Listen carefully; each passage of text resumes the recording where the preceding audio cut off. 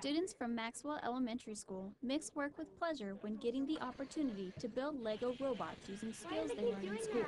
Math played a huge part because, for example, when you're programming it to go a certain length or whatever, you need to know how much each rotation of the wheel will be and then how far that will make it go. So math definitely plays a big part. The students spent extra hours after school learning more than just math and science.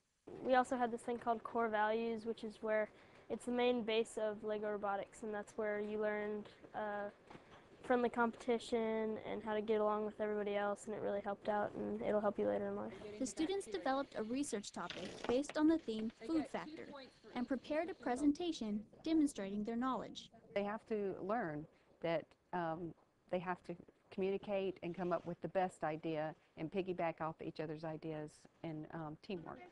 Maxwell Elementary placed first in a regional competition and second at the state level in the first Lego League competition. Airman First Class Jessica Thomas, Maxwell Air Force Base, Alabama.